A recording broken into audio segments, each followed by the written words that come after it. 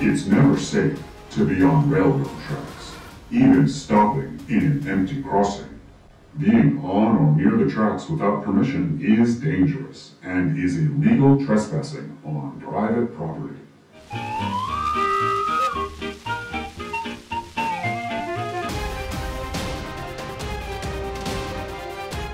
Going somewhere? Don't use the tracks as a shortcut to save time. The only thing you'll be doing is trying to save your life. Never go anywhere on or near train tracks. Trains can come at any time, on any track, in any direction. Always expect a train and stay far away from tracks.